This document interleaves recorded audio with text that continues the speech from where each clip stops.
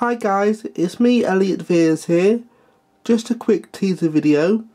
I have now installed my fire alarm panel that I showed in my previous video into my shed, and I've wired it up to my heat detector, my sounder, strobe and cool point, as well as a silence switch that I've made.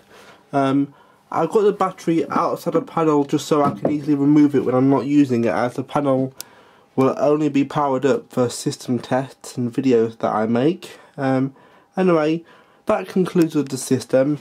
Essentially the fuse spur providing mains power to the panel itself, the backup battery, the normal and silent switch, and then the cool point or pull station, heat detector, Banshee sounder and Faraday strobe.